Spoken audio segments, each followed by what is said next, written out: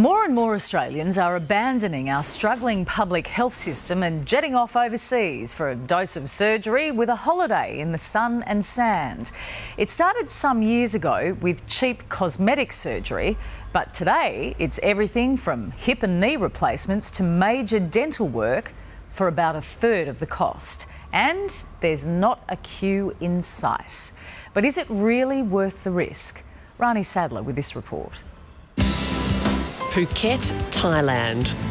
Suntans, swimsuits and sightseeing blending right in 24 Australians. Yeah, I want to get high heels swimmers and I want to get some dresses or shirts. But this is no ordinary holiday. The twist is in the souvenirs. Breast implants and teeth whitening. New boobs and my ear fixed. Boob job and dental work. It's the future because it's cheaper. You're getting what you want out of it. You don't have to wait. New implants and lift. Dental work. Porcelain crowns. Root canal on my teeth. When you do say to people, I said that me and Alicia were coming to Thailand to get surgery, their mouths just drop and they just think you are weird. Don't do it. You're going to come back with no teeth, you're going to come back sick. The hospitals are probably better here than they are in Australia. It's all about yourself, isn't it? Like if you've got to wait 3 years at home to get an operation, we come here, and it's better for you to have it done quicker. Well, why don't you come here? I'll see you upstairs in an hour and a half. This year we're starting to see much larger groups come through. Some people can't pay the expensive costs of Australian surgery. Some people can't wait 1.5 years, 2 years on a waiting list. They need to consider other choices. And by considering a place like Thailand, they have a choice. We have about 50 doctors working with us. Peter Davison is a former Tasmanian paramedic. He now runs medical tourism at Phuket International Hospital. But this would be one of our popular ones, the new IVF fertility centre, which we opened about 1 year ago. Yeah. Very, very popular with Australians. We are now essentially full. We have to build a new plastic surgery department. We're building a new hospital wing, and all of these things we've had to bring on fast track because of the increase in demand. To dental work, to orthopaedic surgery, general surgery, very popular with Australians, particularly things like total hip replacements, total knee replacements. It's far cheaper here to have a procedure done. And I think that for some extended procedures, people are waiting on Australian waiting lists for up to a year, maybe even 2 years to get in to have a procedure done. What are the waiting lists here? We would normally be able to do a procedure within 1 week of accepting a client. And for a growing number of Australians, that's a big deal and a big relief. Almost all our medical tourists are getting dental work in Thailand. 3 years ago, the hospital employed 3 dentists. Now it has 13. And that speaks volumes about the failures of the Australian system. There are many, many Australians who require dental work, but the system cannot provide it for them. At this dental clinic in Patong Beach, 90% of the patients are Aussies. When was the last time you went to the dentist? About 28 years ago. They're too dear. Donna Seddon and daughter Alicia are having a family medical holiday. One's a bit tender that I got the lift on, but yeah. 3 days ago, Alicia had breast implant surgery. Tomorrow, Donna's getting a new smile. Her front teeth were worn down, the nerves exposed. Donna, what would have happened to you had you not been able to come to Thailand to fix your teeth? I probably would have left them the way they were till they all fell out and I had to get falsies. And what do you think it'll look like afterwards? Oh, brilliant, I hope. Last year, 2 million Australians put off getting their teeth fixed because of the cost. 400,000 are on public dental waiting lists. Donna didn't have to wait at all. Oh, very good. What's the AMA's position on medical tourism? Brilliant. Well, we don't think it's something to be encouraged. Normally in an Australian hospital there's extensive counselling and often psychological evaluation to make sure that the person is making the right decision for themselves, because once you have that surgery, there's no going back. Professor Brian Owler says the risks of going offshore for surgery just aren't worth it. If you were an 80-year-old and you had to be on the waiting list for 2 years for a new hip, you can understand why someone would want to go overseas. I can, and it is a risk though. That's the problem. I think they're taking a gamble when they go overseas to undergo some of these types of surgeries. And I think what we need to do, and what I've been advocating for many years, is to try and get better access for public patients in our public hospitals and try and reduce the waiting lists. I'm getting 7 or possibly 8 fillings. Pretty bad. Okay.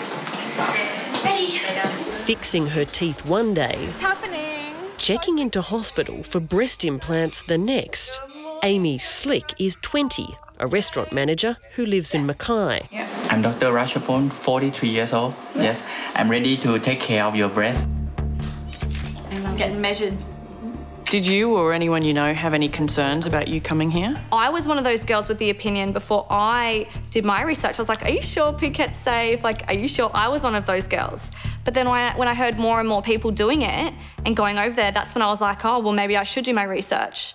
And that's when I decided to go here. What made you feel like you needed breast augmentation? Basically, because I'm so skinny, I'm very flat-chested too. This is the fun part. This is where you get to have a look. I guess when you're flat-chested, it's quite hard to have a lot of self-confidence in yourself, and you're always feeling very like people are just like, oh, you know, you shouldn't got anything. My heart is like literally beating like 1,000 times a minute. Far out. Here I go. Goodbye, little baby.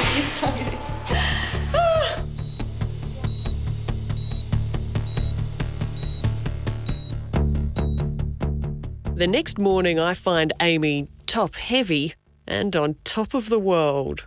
Once the bandages get taken off and I can start to learn how to massage them and stuff, I think they will definitely feel like they're mine. So I basically got my 7 fillings done, my breasts done, all my shopping done, the flights here and back, and my dinner all for probably about $6,000.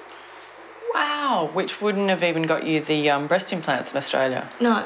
I hope you don't think this is rude, but how much did it cost? It's cost me $12,000. For everything? For the operation, yeah. How much would that cost you in Australia? Oh, between $28,000 and $34,000.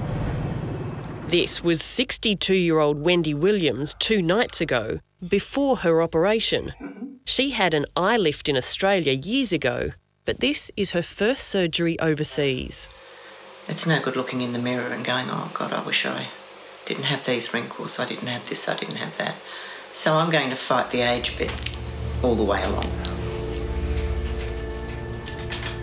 Her surgery included a neck, eye and facelift, as well as bone scraping on her forehead. She spent 6 hours under the knife.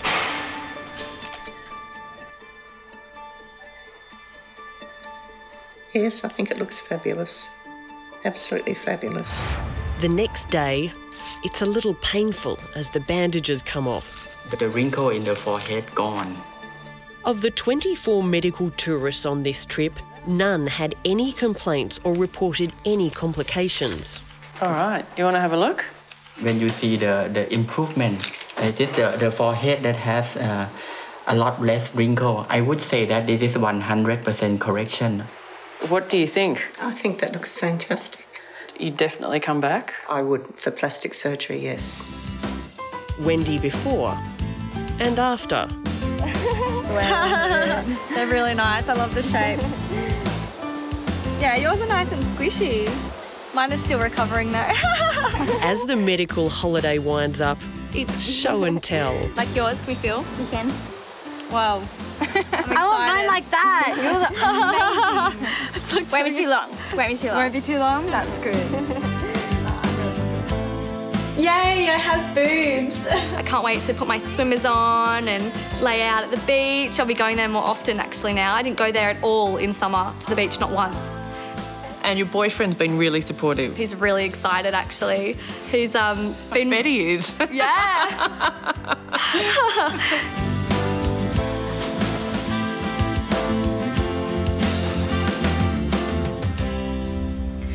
Ronnie Sadler there. And if you want more information, there's an interview with the tour operator we followed on our website.